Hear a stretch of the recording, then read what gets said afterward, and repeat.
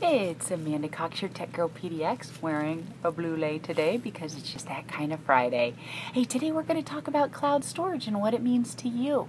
Cloud storage means you are able to get to your documents anywhere you are able to get an internet connection. The necessity of this is just absolutely mind-boggling. As we have gone through life, you acquire more and more data, be it papers, be it pictures, videos, you name it, you need places to keep your stuff, as George Carlin would say. And you need bigger and bigger places to put your stuff. You need the storage facility, you need a bigger house.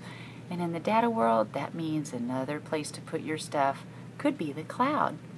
Now, this comes into play for you as a professional because it frees you up to be on the move. You're able to access your information from your smartphone, from your iPad, anywhere you can get that internet connection. No more carrying huge external hard drives, thumb drives, backup CDs of your data. You've got it handy wherever you can get on the internet.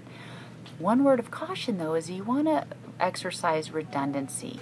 And by that, I mean put your information one place but also put it another. These huge servers on which your information is kept off-site in the cloud are sometimes taken down for maintenance and updates. So if, say, you were to put your information in Dropbox, I want you to also put it in box.net so you are able to access your information at any given time.